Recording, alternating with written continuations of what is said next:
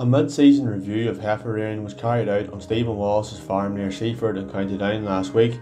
There are 47 Holstein Friesian heifers in the main group of replacements, which will be due for serving in December 2019. Overall, the group currently has an average weight of 264 kilos. This represents a daily live weight gain of 0.85 kilos from birth and 1.04 kilos since their last weighing at turnout on the 28th of March.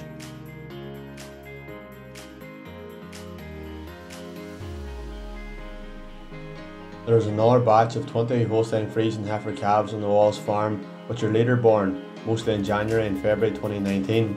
These heifers have not been weighed yet, but they are clearly lighter than the main group, which are mostly September to December born.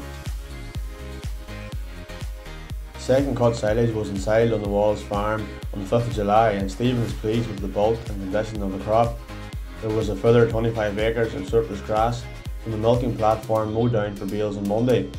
Stephen is measuring covers on the grazing block weekly, and similar to regular weighing of heifers, decision making is based on quantified information. Read more from the Wallace farm in this week's Irish Farmers Journal and online at ifj.ie/Dairylink.